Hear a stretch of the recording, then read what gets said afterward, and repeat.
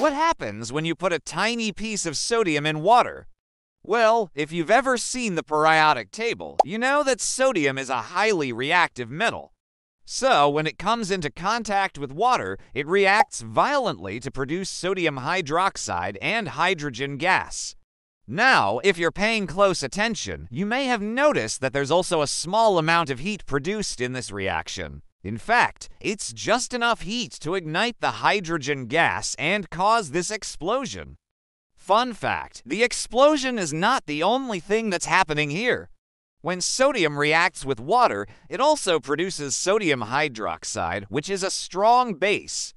So what does this mean for you? Well, next time you're at the beach and you see some sodium in your sunscreen, make sure to wash your hands thoroughly, because if you don't, the sodium will react with the water on your skin to produce a lot of heat, and that's why.